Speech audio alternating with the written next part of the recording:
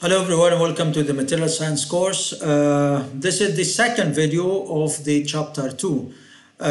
We mentioned over the previous video that we are going to discuss the structure of the atom, the atomic bonding and the different types of forces. So these are the different learning outcomes that we have discussed, some of them like what is the atomic structure of the structure of atom.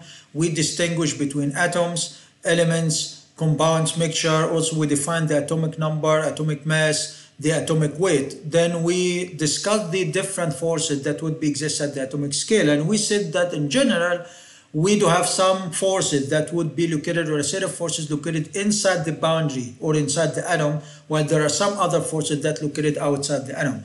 Over the previous video, we have discussed the forces that would exist inside the atom, which are the electromagnetic force, the gravity force, strong and weak forces.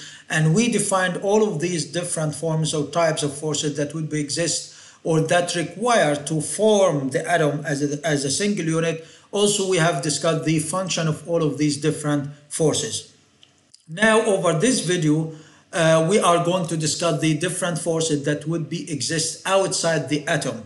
And these types of forces would be either intramolecular forces or intermolecular forces. And this is what we are going to discuss over this video. As I mentioned, that chapter 2 will be covered over 3 videos. This is the second video. So over this second video, we are going to discuss the intramolecular forces. Remember that over the previous video, we discussed the forces that would exist inside the atom. In this video, we are going to discuss the forces that exist, the intramolecular forces, which are known as bonding forces. The next video, we are going to discuss the intermolecular forces. Alright, so the other group here, which is the intramolecular forces. Now we are going to discuss the forces outside the boundary of an atom. These forces that located outside the atoms can be grouped into 2 types: intramolecular forces and intermolecular forces. So again, we do have forces inside, which are 4 forces: the gravity force, the weak force, strong force, and electromagnetic force that we just discussed. Outside the boundary of the atom, there are 2 types of forces, 2 groups of forces. Intramolecular forces, this is one group, so this is like group 1. And there is another group of forces, which is group 2, which is known as intermolecular forces. The intramolecular forces are stronger than the intermolecular forces. This is something that you should understand. Another thing that you should understand, that the intramolecular forces are bonding forces. What does it mean, bonding forces? That the objective or the function of these forces is to collect or to build a molecule or an element. These are the forces that are responsible for combining atoms together, holding atoms together to form an element or a compound. But the intramolecular forces is another force, another type of forces, other forces that also would exist between atoms or molecules. Make sense? Another thing that you should understand is that if we're going to talk about an element, we mentioned once before that the element is made of atoms and all the atoms are of the same type. Also, we mentioned that a compound, it is made of atoms or made of molecules, but these molecules are made of different atoms. So if we considered one atom and there is another atom of the same type that form an element, assume that this is element. So by definition, element, it means that these 2 atoms are of the same type. So there should be some forces, attraction force, that is generated between them. This force is intramolecular force. But in addition to this intramolecular force, there would be some intermolecular forces between these 2 atoms as well. This is something that you should understand. But the stronger of them is the intramolecular force. So this intramolecular force would be considered as bonding. And this is the force that is responsible for holding these atoms together to form an element. If there is a 3rd atom, a 4th atom, and more atoms, all of these atoms will be strongly held together, bonded together to form a single element. This is intramolecular force that is responsible for that. So that's why we can give a name to the intramolecular force as bonding forces. So what is the bonding forces? They are the intramolecular forces. We can even call them as bonding forces. Bonding forces. Make sense?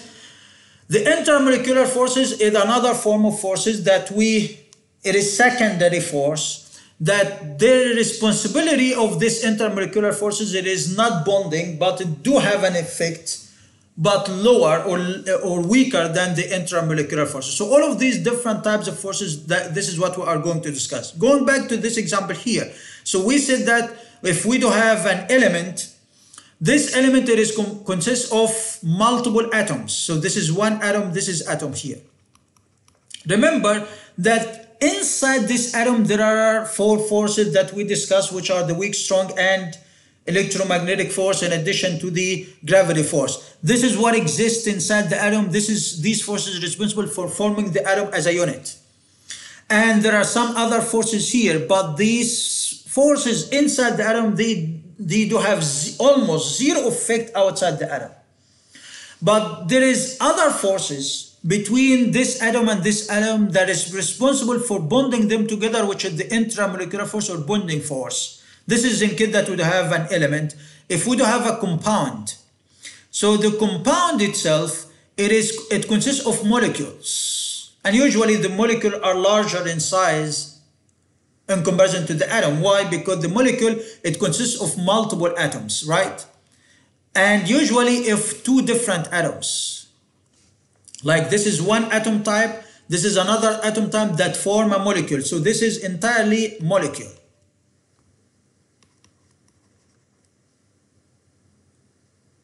I forgot to see here, right? And these are the atoms, right? This is one atom, like this is atom 1, and this is another atom. This is like atom 2, another atom type, to form a molecule. And this is simply is compound. Something that you should understand and acknowledge here is that these atoms are bonded together. There should be some bonding force. There should be some bonding that is responsible for holding these atoms together to form one single molecule. And there should be another bonding force between, which is going to be the same as this molecule. So there is force between the atoms that form the molecule. Here we are talking about the compound, which should be made of different atoms.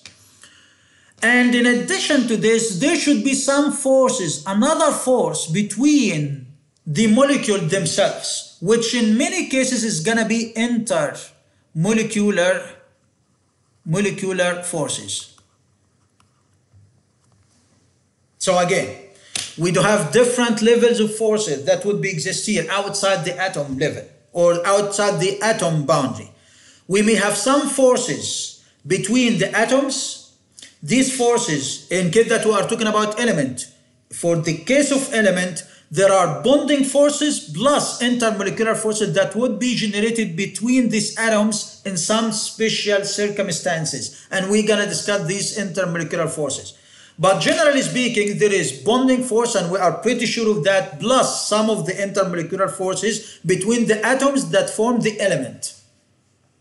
For the case of the compound, it is a little bit complicated, like it is more complex, more forces, but different forms and types. Why?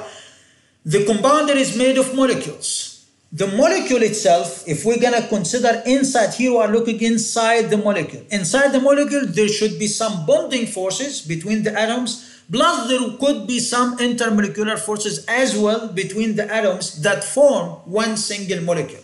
But many of the cases, the effect of the intermolecular forces in comparison to the bonding force or the intramolecular force is very negligible inside the molecule. Inside the molecule. So this is one molecule. There are some bonding forces, intermolecular forces inside the molecule, some other bonding and intermolecular forces inside the molecule, plus there is another type of force that exists between one molecule and another molecule that form the compound. These forces between the molecules are usually, in many of the cases, are only intermolecular forces, and they are not bonding forces in many of the cases. They are intermolecular forces and they are not intramolecular forces or bonding forces. Make sense? So these are different types of forces. Some of them, for now, we can group them into two groups. Some of them are bonding, are very strong. Their objective is just to hold the atoms, or the atoms, usually in many of the cases atoms, as to form either a molecule or form an element. And some of these other forces, which are the second group, are secondary forces weaker than the intramolecular forces, known as the intermolecular forces, that depend on some special circumstances that these forces would generate. But in general, they are weaker in comparison to the intramolecular forces. Make sense? First, we are going to discuss the intramolecular forces, which we can give a name as bonding force. The objective of these forces is just to bond things together. They are very strong forces. So then we are going to discuss the intermolecular forces. The intramolecular forces, it is the force of interaction that holds, its function is to hold or to bond, that bonds an individual molecule together or an individual element together. So the bonding force would exist between the atoms that form an element, or it would exist between the atoms that form a molecule. But the question is, does these intramolecular forces, or do the intramolecular forces do exist between molecules? In many of the cases, no.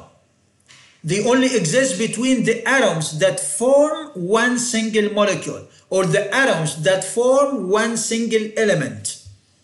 Make sense? The smallest particle of a compound, as we mentioned here over this illustration, it is a molecule. So the molecule which form the compound, molecules are made of two or more elements. In many of the cases made of different types, either of the same element in case that we are talking about an element, or two different elements in case that we are talking about a compound, right? So no matter what, you'd have two atoms in general, generally speaking, and these atoms form something, whatever it is, molecule or element. There should be a force required to bond these atoms together, like as to form something, to form a particle or to form a molecule, or to form a molecule or an element. This type of force, it should be bonding force or intramolecular force. There are three main types of intramolecular forces or bonding forces that is responsible for bonding two atoms together, whatever of the same kind or different kinds. These forces are ionic force, covalent force, and metallic force. So these are the three types of intramolecular forces. In many of the cases, the ionic force is the strongest of them all. The covalent, it is a strong, but in many of the cases weaker than the ionic bond. The metallic is the weakest atomic bond or bonding force or intramolecular force. So the weakest of them all is the metallic. The strongest in many of the cases, as I mentioned, it is the ionic. So now what we're going to do, we're just going to discuss how this type of bonding is generated and between which type of atoms is going to be generated. If you remember over the previous chapter, we classified materials or atoms or elements into two main types, metallic and non-metallic elements. We said that we have so many elements that form the periodic table of the elements, right? But we can group them into either metals or non-metals if we are considering these elements from the material science point of view, and this is what we need. So now we're going to consider that we do have two atoms. One, it would be metal, the other one, it would be metal. Of either of the same metal type element or two different metals. But anyway, metal and metal. So what type of bonding that is going to generate between them? How about if we do have metal and non-metal? What type of bonding that is going to generate between them? How about if we do have non-metal and non-metal? What type of bonding that is going to generate between them? So that's why we do have three, because we do have three options, three scenarios here. One option that would have two metallic atoms, so there should be some bonding between them, right? And if we do have one atom metal, the other one is non-metal, there should be another form or another type of bonding that is going to generate between them. The other option, the third option, is that we would have two non-metals. So for now, in case that we would have metal and non-metal, this is going to give us ionic bond. So the ionic bond, and this is something that you should understand, the ionic bond generated between metal atom and non-metal atom. The covalent bond generates between two non-metals, non-metal and non-metal. Metallic bond generates between two metals, metal and metal. Make sense? So start with the ionic bond, or the ionic force, or the ionic bonding force, or the same, because their function or objective is just to bond two atoms together. So ionic bonding or ionic force usually occurs or generates between two opposite charged particles, generally speaking. If we are talking about any other thing, generally speaking, if you do have a positive charge and negative charge, these two charges will be attracted together through a strong force is known as ionic force. There should be ionic force generated between them. Why? Because the thing with a negative charge and the other thing with the negative charge, it's going to be called an ion. So the ion is something or a particle with a specific charge, whatever it is, positive or negative. We may have a negative ion, we may have a positive ion. This is generally speaking from physics. So again, if you have an atom with a positive charge and another atom of a negative charge, these are two different ions. Or this is one ion and this is another ion. Make sense? So that's why we got the name ionic force. Ionic force, it is a force or bonding that is generated, attraction force that is generated between any two particles of two opposite charges, one positive, one negative. These two particles, if they are atoms or molecules, in case that we are talking about element or molecule, we're gonna say that we do have ionic bonding, but it is not likely to be existing between molecules. It is more likely to be exist between atoms. So that's why we may have ionic bonding between two atoms. It is a strong force that would generate between two ions. But it would exist as well between molecules, in case that you'd have a molecule of a positive charge and another molecule of a negative charge. But in that case, it's gonna be a strong force, but its intention or the objective of this force, it is not bonding as the case in case that would have ionic bond between two atoms of two opposite charges. Make sense? So usually the ionic bond occurs between metal and non-metal. Why? It means that one of them, like you do have metal atom and a non-metal atom. It means that one of them it should be positive, the other one it should be negative. How? Usually, generally speaking, if we're gonna think about the atom in the isolation case, like you have isolated atom, just one atom, which is not bonded to any other thing. This atom, in many of the cases, it is neutral. It has positive and negative charges are equal. Why? Because it has a positive charge and the source of this positive charge are the protons found inside the nucleus of that atom, right? Plus, it has negative charges, which are the electrons located over the orbit. Usually, the positive and negative charge are the same, are equal. So in general, in the isolation case, this atom is stable, this atom, or it is not exactly stable, but anyway, this atom like kind of neutral in terms of a charge. So if we do have a metal that have positive and negatives outside, and non-metal which has positives and negatives outside, and both are kind of neutral in the isolated case. So usually if we're going to talk about atoms, and that's why we are considering distinguishing atom from metal from non-metal. So if we do have a metal, usually all the metallic elements, they do have either 1, 2 or 3 electrons are located at their outermost shell. So this is one shell, one orbit, the second orbit, the third orbit. You may have 4, so it depends on the metal type. Like in this metal, for example, it has only 1 electron that is located at the outermost shell. This electron, it's gonna be called as valence electron. It means that this electron, it gives instability to this atom. This atom is unstable because of this electron. While the outer shell, it is not fully filled with the with the required number of electrons. So it is unstable because of the unfulfillment of the electrons over their outermost shafts. So this electron is known as the valence electron. So metals generally, whatever the type of metal, it would have, any metallic atom, it would have either one electron or two or three over their outermost shell. But non-metal, they either have above four, either 5, 6, or 7 electrons at their outer shell, like in this metal example, non-metal example atom. Like this one, it has 1, 2, 3, 4, 5, 6, 7 valence electrons. 7 electrons are located over its outer shell, making this non-metal atom unstable as well. So what basically happens here, this atom, that is fine to it to get rid of this electron to be stable. It is easy. It is just one electron. That is fine to remove this electron, get rid of this electron, and I'd like to be stable. This is what this metallic atom do. But it would be difficult for a non-metal to get rid of 7 electrons. This requires huge energy to do so. But that is fine to it to attract another electron from another atom to be stable. So this one requires to want to get rid of this electron, but this one want one more electron to be stable.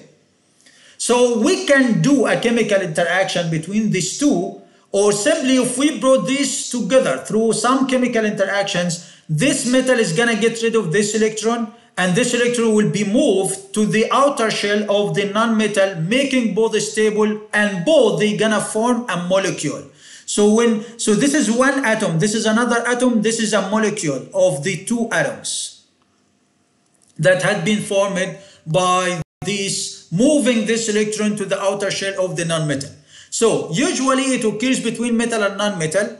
Metals usually have either 1, 2, or 3 electrons as valence electrons at their outermost shell, while non-metals either have 5, 6, or 7 electrons at their outer shell.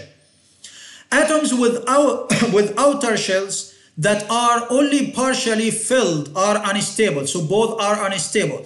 To become stable, the metal atom gets rid of 1 or more electrons of its outer shell. Even if there are 2, we can get rid of it. 3, we can get rid of it. But more than that, this requires higher energy. Make sense? Like the case of non-metal. So these electrons are transferred to the outer shell of the non-metal atom. So what's happening here? Where is the charges? If this electron removed or moved from this outer shell, this is gonna give this metal to be less negatively charged. It means that it's gonna be more positively charged. Why? Because the positive charge, the number of protons became higher than the number of electrons. This giving positive charge, one extra positive charge over for the metallic atom. So this makes this metal atom become more positive, while because this electron, which already carries a negative charge, it had been added to the outer shell of the non-metal, this adds more negative charge to the non-metal. So we're gonna end up with two opposite charges here. Because of the difference between the positive and negative charge of these two atoms, there should be a force, of attraction force, which is a very strong force that is big enough to bond these atoms together to form a molecule. So this is how the ionic bond or ionic force is generated. Ionic force, it is generated, generally speaking, between any two opposite charged particles. For the case of metal and non-metal, the metal, it has either 1, 2, 3 valence electrons. So it is easy for the metal to get rid of these extra valence electrons and move them to the non-metal atom. The non-metal will attract these electrons. When the non-metal attracts these electrons, it became more negative and the metal became more positive. And this opposite charge will generate an ionic force or bonding force, which is strong enough to bond these two atoms together to form a molecule. So the non-metal atoms becomes more negative, a negatively charged ion, so it became like an ion. Ion is something with a charge, a particle with a charge, either positive or negative. So it becomes the non-metal became negatively charged because it attracts negative charge, which are the electron. Alternatively, or the other side, the metal atom becomes more positively charged ion. Because of the opposite charges, the two atoms are attracted to each other, forming a molecule, and this is how the ionic force is generated. A typical example of this is sodium chloride. The sodium chloride, for example, the sodium which is metal, chloride which is non-metal, the sodium, it has 3 valence electrons. So it's easy for this metallic material to get rid of or remove these valence, and these 3 electrons will be moved to the chloride, which is a non-metal. This makes the chloride of a negative charge, while the sodium is going to be of a positive charge to form the salt, which is the NaCl, as already shown in this representation of this ionic force. So this is how the ionic force is generated. So generally speaking, ionic force is generated between metals and non-metals. Make sense? This brings to us something very interesting here that we have discussed over chapter 1. If you remember, in our classification of materials, we said that materials can be classified depending on their chemical composition into metals and ceramics, polymers, and composites, which man-made material, right? So, but the 3 main natural material types are metals, ceramics, and polymers. If you remember, even we said that metals are made of metallic atoms or metallic elements, like one metal element with another metal element is going to form a metallic or a metal. But we said that the ceramic materials, ceramics, are made of metal element combined with non-metal element. There should be metal and non-metal, or just non-metals, in case that we do have some special types of the ceramic material, they do have non-metals, right? But many of the cases, they are either combining metal with non-metal material. So in case that we do have metal that is combined with non-metal material, what type of force or bonding that you expect between the metal atom and non-metal atom is going to be ionic. So many or most, the majority of ceramic material, they do have ionic forces, or the type of bonding force between their atoms are ionic. Why? Because ceramics are made of metals and non-metal elements. So we are expecting that definitely there should be ionic forces between their atoms. Make sense? What are the characteristics or the properties of this ionic force? Or in other words, what are the properties that we do expect of a material whose atoms are composed or connected or bonded through ionic bond? So solids with ionic bonds possess these common characteristics or properties. First of all, they are very hard materials, very strong material. Why? Because the ionic force, it is a very strong force. Remember that, as I mentioned here, we do have 3 types of forces or ionic bonding forces. We have ionic, covalent, metallic. The weakest of them all is metallic. The strongest is the ionic in many of the cases in comparison to the covalent. But both ionic and covalent are strong forces, relatively strong in comparison to metallic bonding. Make sense? But the strongest one is the ionic. So either the ionic or the covalent, both are strong forces, bonding forces. So that's why any material, any ceramic material that is made of metal and non-metal element, it is a very hard and very strong material. Why? The main reason is that its atom is bonded through ionic bonding, which is a very strong or relatively strong bonding force. Also, they are excellent and good insulators. We said that this is some of the character of ceramic material. Why? Ceramic material are good insulator for heat and electricity. What is the main reason? The main reason is that there is no free electrons or ions that will exist inside this material type. So what is the free electrons? If we go back here, we do have one valence electron, and this one had been moved to another shell.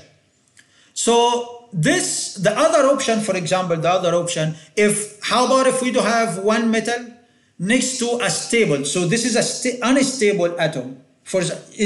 Consider this special scenario, this special case. If we do have unstable metal, unstable, it means that the outer shell is not fulfilled with the essential number of electrons or the required number of electrons.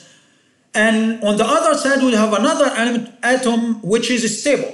Stable, it means that it is satisfied with the number of electrons that it had or it have. Make sense? So how about this extra atom? So this metal is going to get rid of this atom. So this atom will be flying here. So it's going to be like free electron. This is what does it mean, a free electron.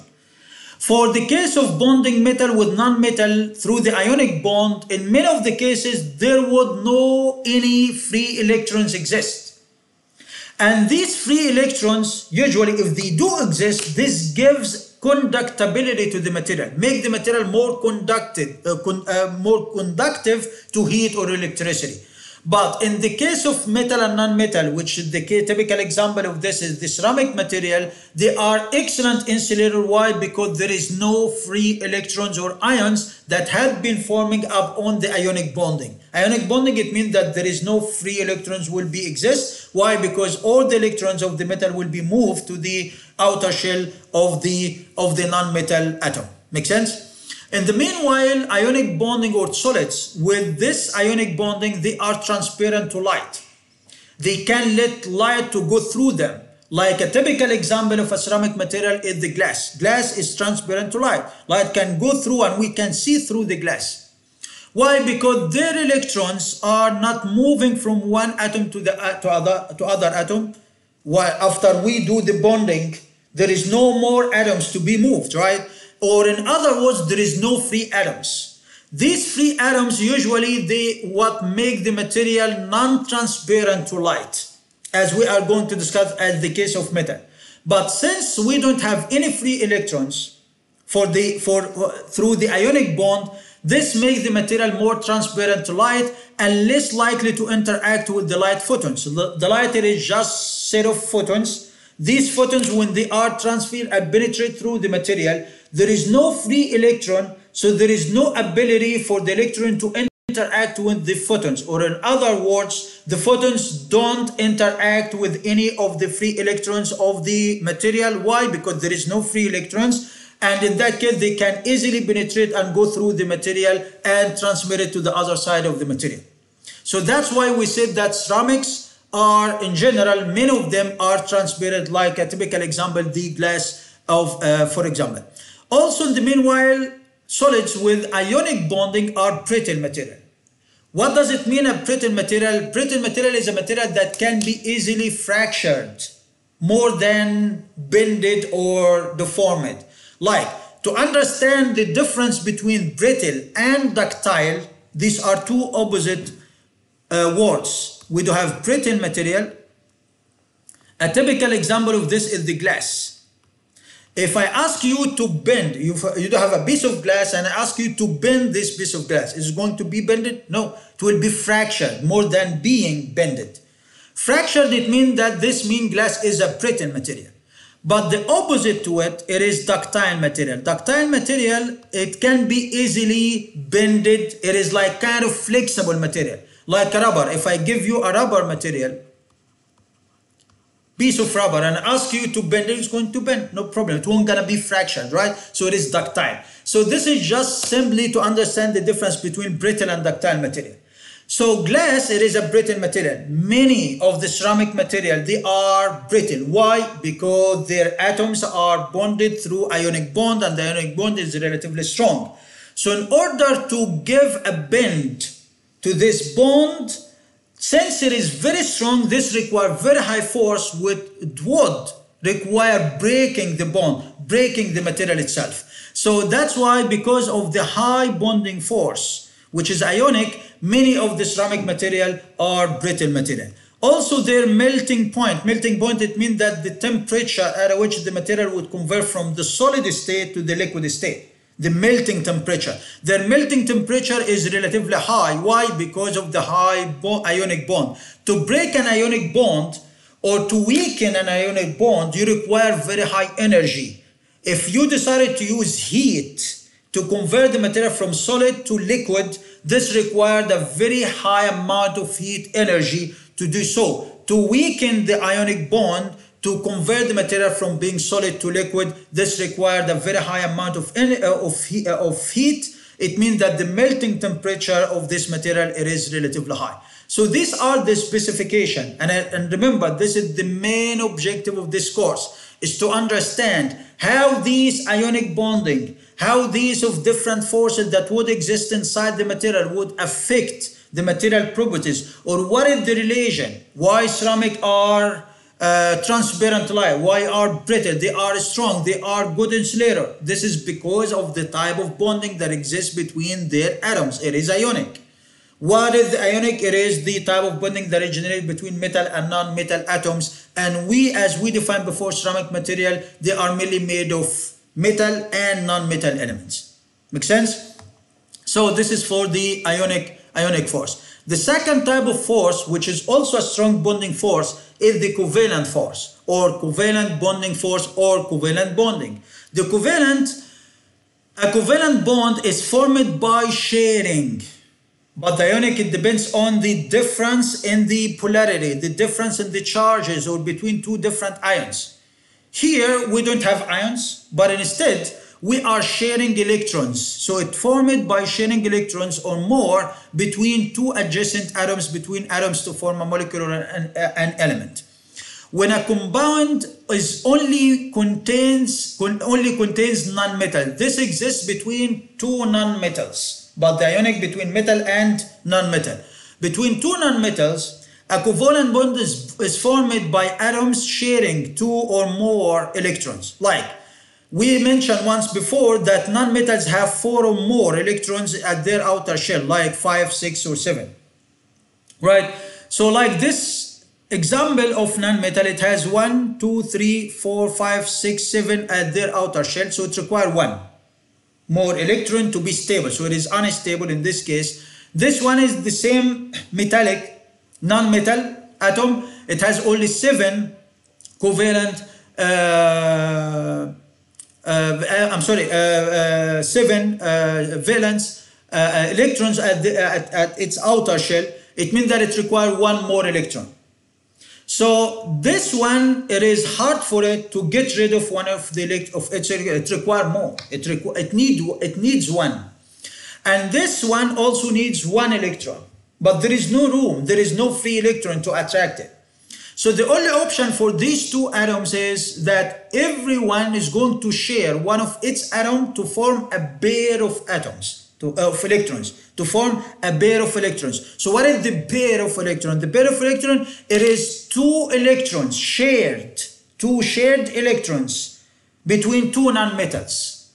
Like this one is going to share this electron, and this one is going to share this an electron. So, and they're gonna share the same electron, so this is known as pair of atom, pair of shared electrons, For example, this one has 7 at its outer shell, and it means that it requires only 1 electron, and this also requires 1 electron. How about if the outer shell contains only 6 atoms? So both gonna require 2 electrons.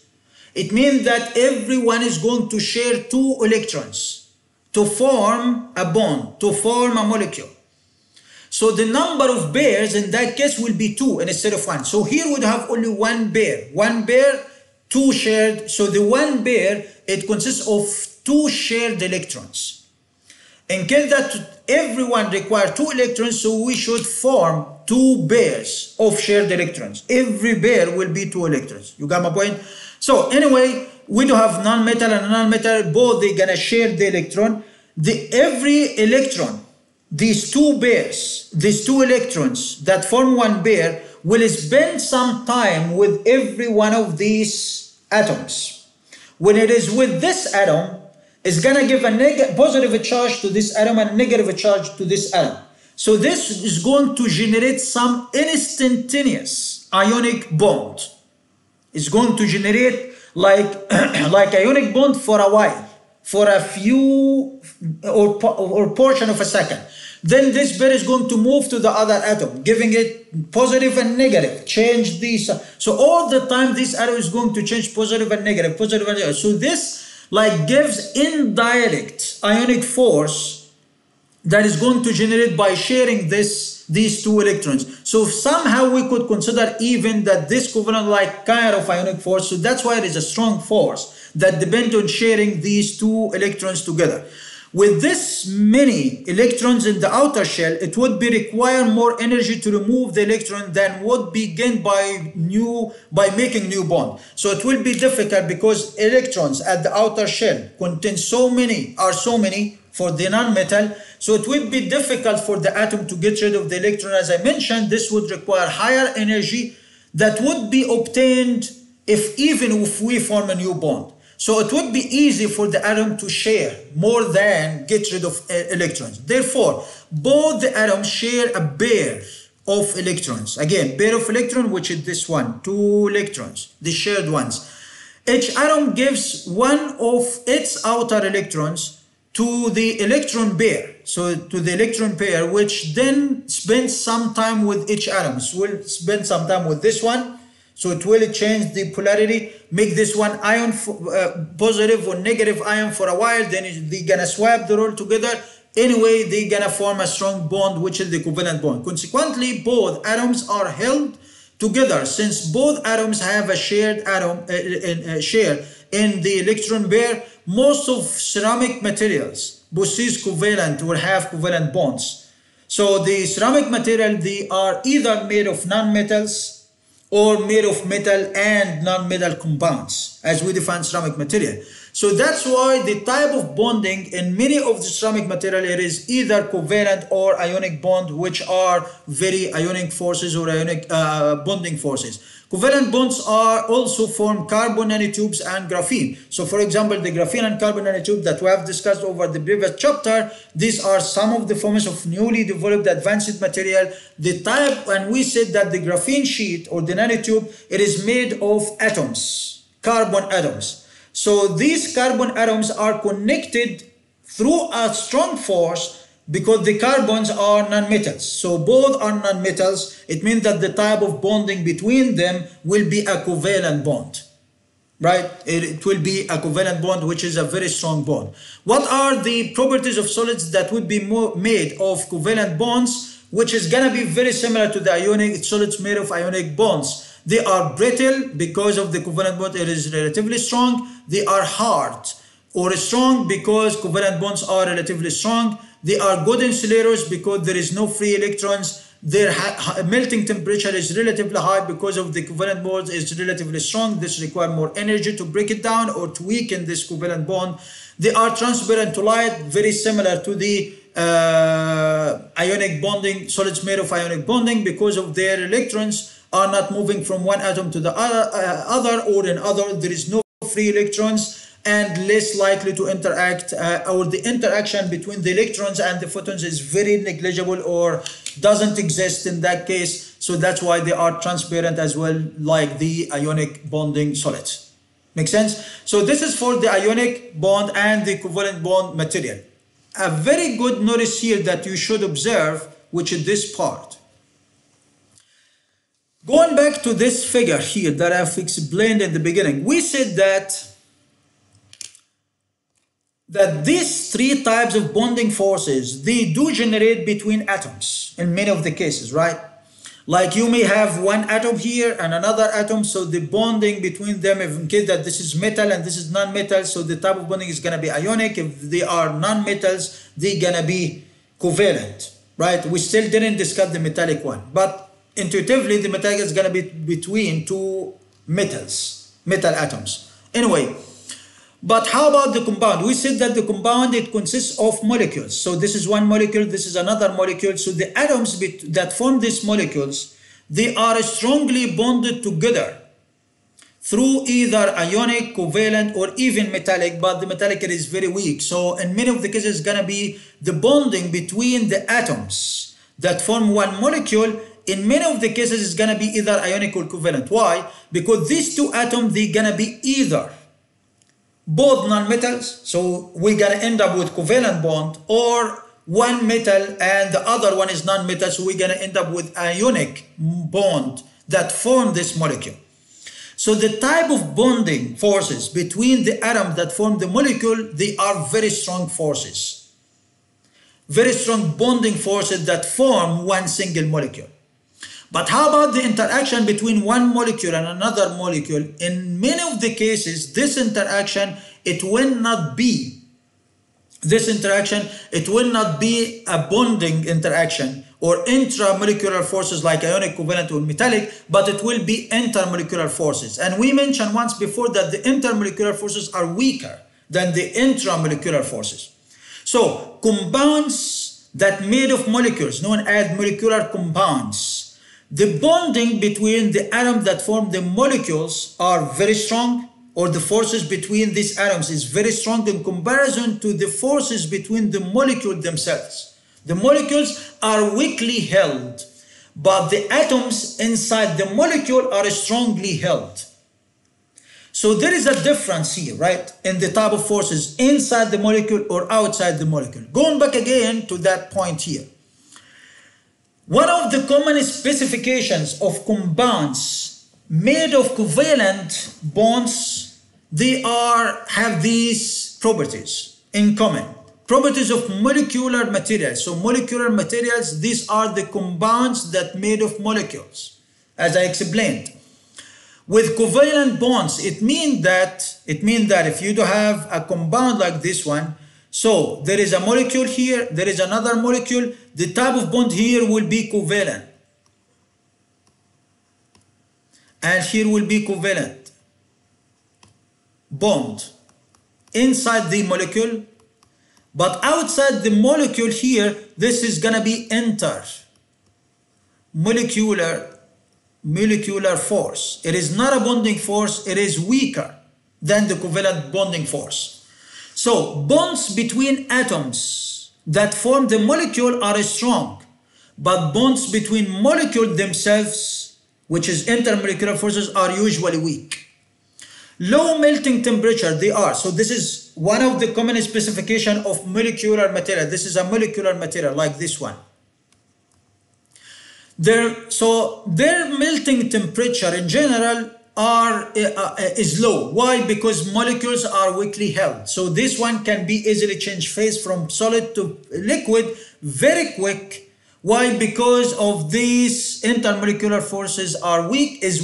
So this force can be easily weakened more by lower temperature. So their melting temperature is low. But if you do have an element, it means that there is no molecules, or all of them are made of the same atom type. In case that you do have a covalent element, in many of the cases is going to be with a high melting temperature, but it will not be counted as molecular material. Molecular material, it means that the material contains molecules, and these molecules are weakly held in many of the cases. But the bonding between the atoms that form the molecules are strong, covalent bonds. Despite there is a covalent bond here, their melting temperature is low. Why? Because the molecules are weakly held. So that's why the melting temperature will be low. Also, bonding between molecules increases as the number of the shared atoms increases. So the bonding between molecules, but this intermolecular force, it would increase or enhance it as the shared atoms or electrons inside the covalent bond is increased somehow. This also in general gonna give a stronger material or molecular material.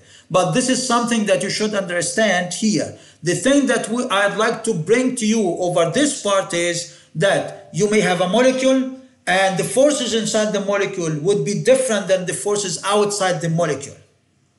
And there is a difference between the bonding forces or the intra forces, molecular forces, and the intermolecular forces, which the forces also that would exist between the molecules themselves. Make sense? And they are different in terms of the strengths. So this is for the ionic bond and the covalent bond.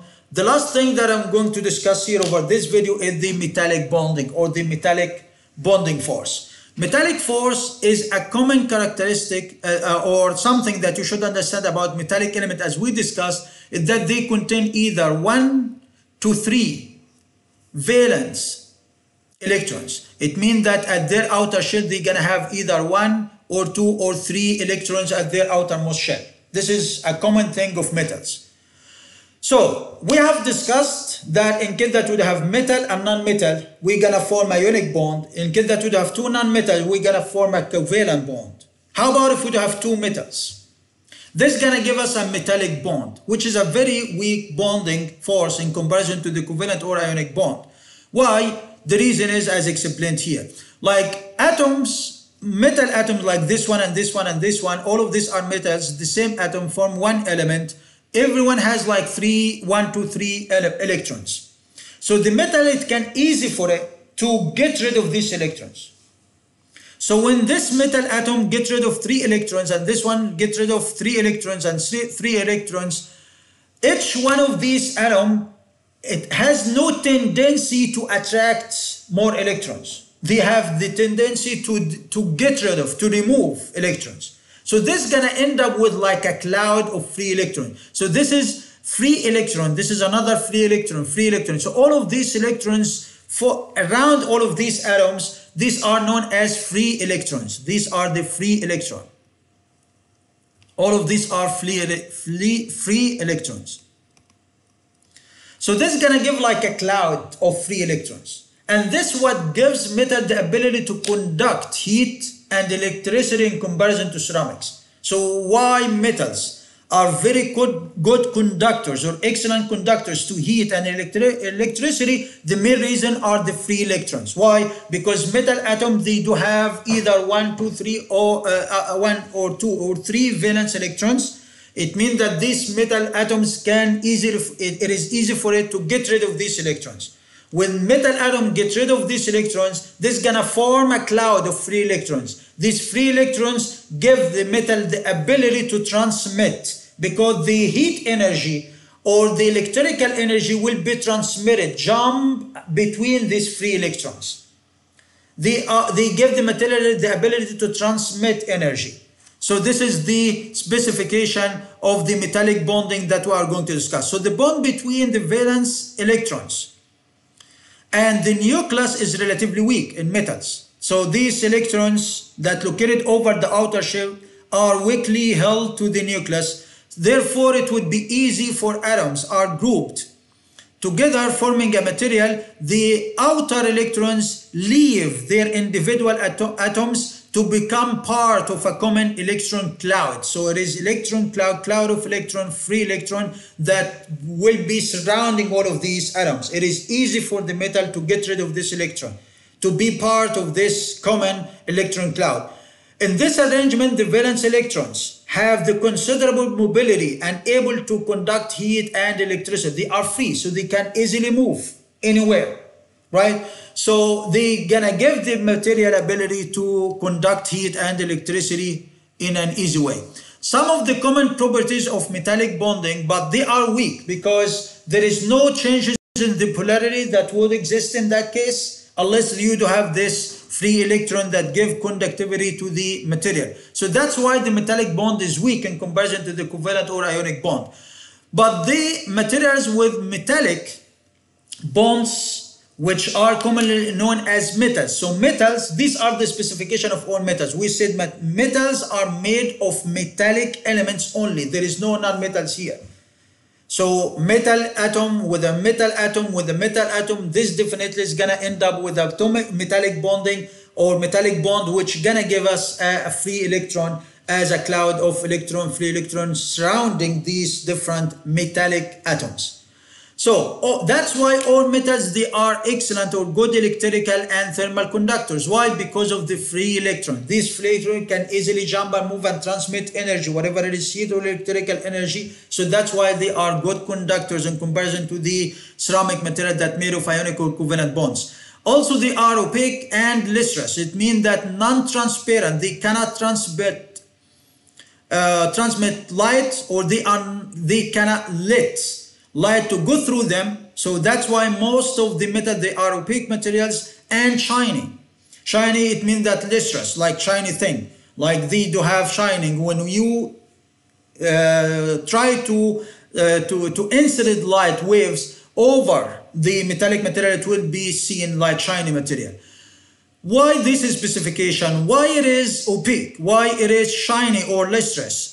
It is opaque because of their free electron. All of this because of their free electrons. Because of the free electrons, light photons hit one of these electrons, which will absorb the light. That is why metals are opaque. to the visible light. So when you send light waves to the metallic material, because of the free electrons, the photons or the photons of light will be interacting with the free electron. There are lots of free electrons that moving everywhere, so the photon of the light will be hitting to the electron. Then the electron will absorb this photon, will take this energy. This photon is kind of energy. So the electron will absorb this energy for a while. So that's why the photon won't gonna be able to transmit or move to the other side of the material. So that's why it is not transparent. But in the case of the ceramic material, there is no free electron, so the photon can be easily go through the material so you can see, like the case of glass as we mentioned. But for metals, all metals, they do have free electrons that do interact with the light photons and absorb these light photons. Will not let these light photons to go through the material. So that's why they are opaque and non-transparent.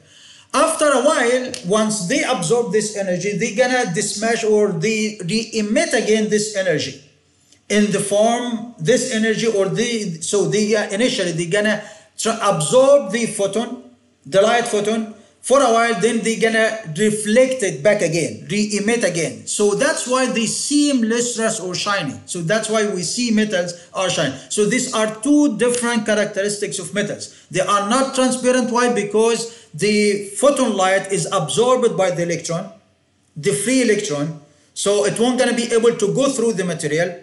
Another property is that they are lustrous or shiny. Shiny, why? Because this absorbed photon will be re-emitted again, giving the material the shape or would make the material seem like shiny thing, because it like emits back or reflect back the light again. Make sense? Some of the properties also of metal, they are relatively ductile in comparison to the ceramic that are brittle. We say that brittle material like a glass, it is difficult to deform this material. It will be likely to be fractured more than deform it. But a ductile material, it means that it can be bended, twisted, and that's it. A typical example of a metal material that is very ductile is the aluminum wire. If you have aluminum wire or copper wire, you can easily bend it or twist it or whatever, right? It won't gonna be fractured in your hand. So it means that this is a very flexible material, very ductile material to be more accurate. So the question is, why metals are ductile? Why metals are ductile? Is it because of the free electrons? Yes, kind of. Why? Because in the metallic bond, atoms are weakly held. Almost there is no connection between this atom and this atom. Like the case of covalent bond, for example. In covalent bond, what makes this atom connected to this one is the shared electrons, the pair of the electron. Here, what in the ionic bond, what makes them connected together is the difference in the charges. So they're gonna be sticking together all the time. So there is no ability to displace one atom with respect to the other one. This is for the case of ionic bond or covalent bond. So that's why they are very brittle material. But it is ductile for the case of metals. Why? Because this atom, there is no specific connection between this atom and this atom. It means that there is no junction or link, except some weak forces between them, which are the metallic force. So this means that this atom can be easily slide or glide or move with respect to the other atom. There is no strong connection between them. Even they could switch places in some cases. Like this atom, it would move, switch place with another atom, and that's fine. To do so for the case of metallic material. So this is what gives the material the ductibility or the ability to be ductile. So they are ductile because of the delocalized nature of bonding. Delocalized nature of bonding, it means that there is no specific bonding. It means that there is a bonding between this atom, which the same at this atom, the same at this atom, which is very weak. Even as I mentioned, we can swap places. Like this one, it would change the space or the place with the next atom. And you still have almost the same bonding. So this is kind of delocalized nature of bonding. And also this delocalized thing comes through the free electrons, which make it possible for the atoms to slide past each other or glide, one slide or move with respect to the other one. when the metal is deformed instead of fracturing like the glass or other brittle material. So because of the ability of this atom to glide or to slide, this makes the material more flexible. Like if assume that you do have a set of atoms and you can easily slide one with respect to the other one with no fraction. But for the case of covalent or ionic bond, the atoms are strongly held in place. So in order to slide one atom with respect to the other one, this definitely in many of the cases require breaking the bond. Breaking the bond, it means that you fracture the material. So that's why if you try to glide, for the case of ionic or covalent, if you try to slide one atom with respect to the other, in many of the cases the covalent bond or the ionic bond will be fractured, and that's why if we try to deform the material, it's going to fracture. It means that the material is brittle. But if you try to deform the material and it's going to deform with no fraction, it means that the material is ductile, and this is the properties, the specifications of the metallic material. Because why? Because the atom can slide or glide to each other, making them more ductile in comparison to the ceramic material or the ionic or the covalent bonds. Make sense? So this is what we discussed so far. I've discussed that in general. Over this video, I've discussed that we do have some set of forces that located inside the atom. These forces are weak force, strong force, electromagnetic force, in addition to the gravity force. These are forces that located inside the atom that's required to form the atom as a single atom.